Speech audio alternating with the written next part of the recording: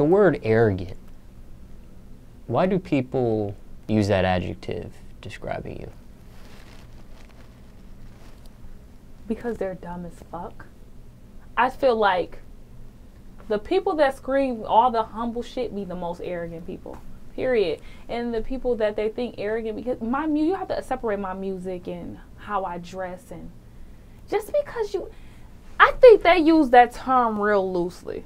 That's first of all, because it could be one thing, you could be flashy, or it could be one thing with you just feeling yourself and just being arrogant. Like, I'm not arrogant.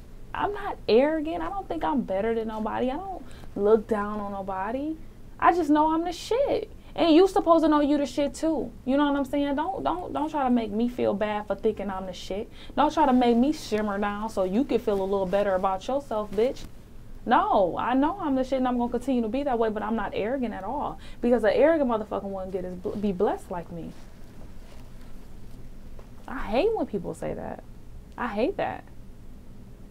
I hate it. But not that I don't give a fuck though. I really don't. I just don't have no fucks.